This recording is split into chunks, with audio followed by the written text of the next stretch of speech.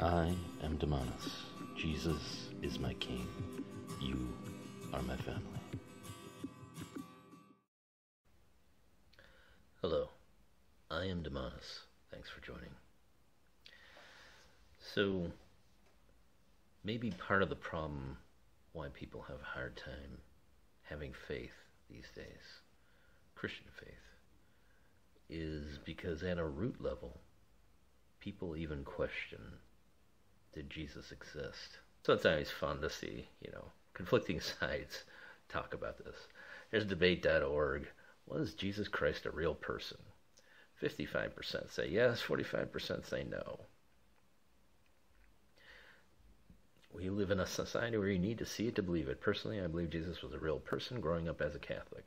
Although it depends on the person if you believe or not. I think people don't question religion as God and God because it's sort of a safe haven for them. It goes on, and this is, funny that this is like the top post for the plus column. And this is kind of interesting because even the positive comments here are really completely faith-based, and I can see where that would take people who are skeptical and really just get angry and mad at that. Of course, the opposing viewpoint, the top-ranking thing, is a very, very deeply intellectual post of no. So I don't know, how great either side is here.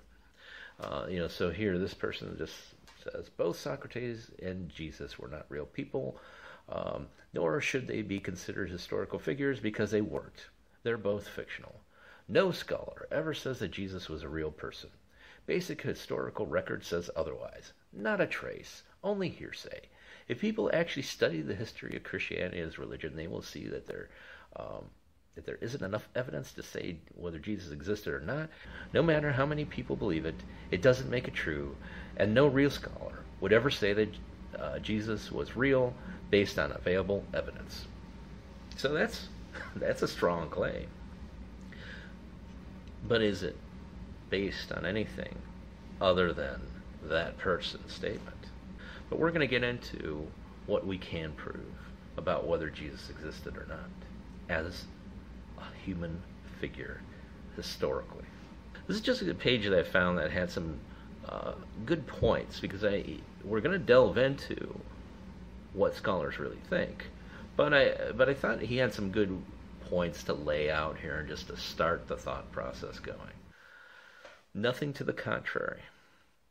If Jesus really were a non-existent figure of history, it would be expected that some anti-Christian group would have made this known at some point. In fact, the most hostile group towards Jesus in early Christianity were the Jews. Yet they affirmed Jesus' existence by trying to accuse the disciples of stealing Jesus' body from the tomb. We also find anti-Jesus material in the much later Jewish Talmud accusing him of treachery and leading Israel astray. Those that hated Christianity the most just had to discover that Jesus was a figment of the early Christians' imagination and expose it. And that would be the end of Christianity. However, not once does this ever happen. So the concept that you could go through years and years, hundreds of years of opposing ideological, theological structures, and none of them ever bring up the point that, oh, hey, he didn't even exist. So scholars think the evidence is persuasive. As Professor Bultmann, professor of New Testament studies, once remarked, of course the doubt as to whether Jesus really existed is unfounded and not worth refutation. No sane person can doubt that Jesus stands as founder behind the historical movement whose first distinct stage is represented by the oldest Palestinian community. Jesus' crucifixion is historically certain. There are many independent sources that attest to Jesus' crucifixion, so many, in fact, that it is beyond doubt that Jesus really died on the cross. We find that all four canonical Gospels attesting to this fact. We also find Serapion, in his letter, refers to the crucifixion of the wise king. Josephus Flavius, writing in the 1st century, refers to Jesus' crucifixion very vividly. The willingness to suffer and die for Jesus. Firstly, the apostles were heavily despised by their own Jewish culture. as a consequence of their leadership within the early Christian community. If they were lying about their testimony to gain the respect and admiration of the culture they were trying to convert, they were taking the wrong approach. So, from another article, Jesus did exist, and this is the real story. Most scholars, both Christian and non-Christians, agree that Jesus of Nazareth did once walk the earth. Most religions recognize Jesus in some form. Judaism, Islam, and Hinduism all mention Christ, but each one gives a different account of his life and fate. But if those accounts aren't enough for you, then how about The Guardian? The Guardian is a pretty well-respected news source. What is the historical evidence that Jesus Christ lived and died? Today, some claim that Jesus is just an idea rather than a real historical figure, but there is a good deal of written evidence for his existence 2,000 years ago. The historical evidence for Jesus of Nazareth is both long established and widespread. Within a few decades of his supposed lifetime, he is mentioned by Jewish and Roman historians, as well as by dozens of Christian writings. Compare that with, for example, King Arthur, who supposedly lived around AD 500. The major historical source for events of that time does not even mention Arthur, and is not even referred to until 300 or 400 years later. The first Christian writings to talk about Jesus are the epistles of St. Paul, and scholars agree that the earliest of these letters were written about 25 years after Jesus' death, at the very latest, with the detailed biographical accounts of Jesus in the New Testament Gospels dating from around 40 years after he died. These all appeared within the lifetimes of numerous eyewitnesses and provide descriptions that comport with the culture and geography of first-century Palestine. As far as we know, the first author outside the church to mention Jesus is the Jewish historian Flavius Josephus, who wrote a history of Judaism around AD 93. He has two references to Jesus. Did ancient writers discuss the existence of Jesus? Strikingly, there was never any debate in the ancient world about whether Jesus of Nazareth was a historical figure.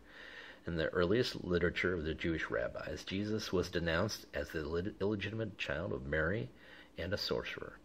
Amongst pagans, the satirist Lucian and the philosopher Celsius dismissed Jesus as a scoundrel, but we know of no one in the ancient world who questioned whether Jesus lived. So regarding controversy of now, whether about Jesus existed, it is worth noting, though, that the two mainstream historians who have written most against these hyperceptical arguments are atheists, Maurice Casey and Bart Ehrman. They have issued stinging criticisms of the Jesus myth approach, branding it pseudo-scholarship. This is by a man named Tim O'Neill. He's a history writer, medievalist, blogger, atheist, skeptic, and lover of Tasmanian whiskies. But he is an atheist, and it's titled, An Atheist Historian Examines the Evidence for Jesus. He actually begins by saying, scholars who specialize in the origins of Christianity agree on very little, but they do generally agree that it is most likely that a historical preacher on whom the Christian figure Jesus Christ is based did exist. The numbers of professional scholars, out of the many thousands in this and related fields who don't accept this consensus, can be counted on the fingers of one hand. Unconvincing arguments for a mythic origin for Jesus. There are no contemporary accounts or mentions of Jesus. There should be, so clearly no Jesus existed. This seems a good argument to many, since modern people tend to leave behind them a lot of evidence they existed. Birth certificates, financial documents, school records, etc. And prominent modern people have their lives documented by the media almost daily. So it sounds suspicious to people that there are no contemporary records at all detailing or even mentioning Jesus. But our sources for anyone in the ancient world are scarce, and rarely are they contemporaneous. They are usually written decades or even centuries after the fact. Worse so, the more obscure and humble in origin the person is, the less likely there will be any documentation about them or even a fleeting reference to them at all. Non-Christian references to Jesus as a historical figure.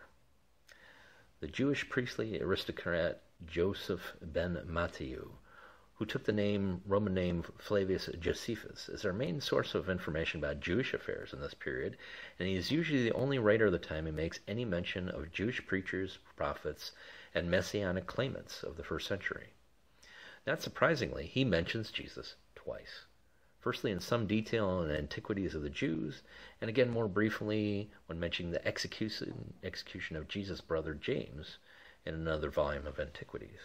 As we can see here, there's some bolded part, and the bolded part is the text in question, and the rest of it is what historians generally believe is Josephus' proper historical record. Which quote, Now there was about this time Jesus, a wise man, if it can be lawful to call him a man, for he was a doer of paradoxical deeds, a teacher of such men as receive the truth with pleasure. He drew over to him both many of the Jews and many of the Gentiles. He was the Christ, and when Pilate, at the suggestion of the principal men amongst us, had condemned him to the cross, those that loved him at the first did not forsake him. For he appeared to them alive again the third day, as the divine prophets had foretold these and 10,000 other wonderful things concerning him. And the tribe of Christians, so named from him, are not extinct at this day. Events that occurred, which we are very familiar with for the story. Pontius Pilate, the Roman governor, who put Jesus on the cross to be crucified. Now the other passage is the one that is really not up to debate. Everyone pretty much agree, all scholars pretty much agree that this is Josephus' historical text. Festus was now dead, and Albinus was but upon the road. So the high priest assembled the Sanhedrin of judges, and brought before them the brother of Jesus, who was called Messiah, whose name was James, and some others. And when he had formed an accusation against them as breakers of the law, he delivered them to be stoned. So we talked about scholars, and we talked about actual historical records that mention Jesus, and a whole number of things. But I think one other piece of evidence that's relevant is how Jesus' tomb has recently been dated back to Roman times. And it shows here in this picture, a restorer removes debris beneath a broken marble slab to expose the original rock surface of what is considered to be the burial place of Jesus. The earliest accounts of Jesus' burial come from the canonical Gospels, believed to have been written around AD 30. While there are variations in the details, the accounts consistently describe how Christ was buried in a rock-cut tomb belonging to Joseph of Arimathea, a wealthy Jewish follower of Jesus. In wrapping up, it's my sincere hope and prayer that I've given you some valuable resources to decide for yourself whether Jesus was real, a real man that walked this earth. I believe I've shown that. I believe to the best of today's science and capability to prove anyone that long ago existed. We have that evidence. And if you can follow with that and say, yes, these historians wrote about Jesus, I understand now. He's real. And whether you're a Christian who never really thought of the concept and always left that doubt there, or whether you're not a Christian and you're just doubting everything or skeptical about everything, I'm hoping that maybe putting that one question to bed leads to other thoughts. Because if Jesus was real, the next question that comes is, was he God? Was he God incarnate? I hope you'll keep with me. I hope you'll subscribe to this channel. And I hope in future videos here to help you along with that question. Because it's the most important question of all in our lives. I am Damonous.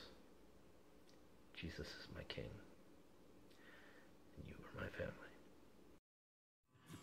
Thanks for watching. Please like this video and subscribe to this channel. Catch me on these alternate media sources.